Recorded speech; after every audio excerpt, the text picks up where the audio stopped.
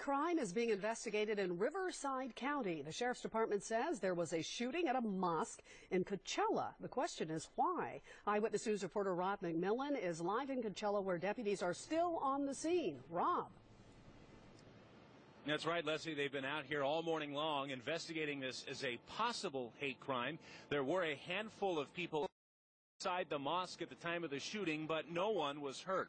Now, according to police, this all happened around 5 o'clock this morning, or at least that's when the 911 call came in.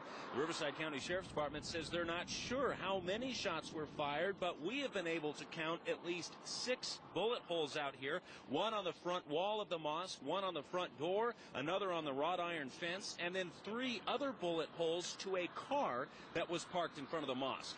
Now, it's unclear whether anyone saw the suspect or suspects. Police haven't given us any information about a suspect description or even a vehicle description.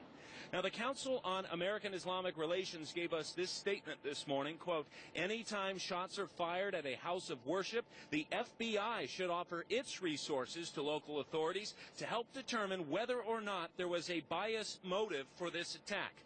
Our nation's leaders also need to speak out against the growing level of anti-Muslim sentiment that can lead to such incidents.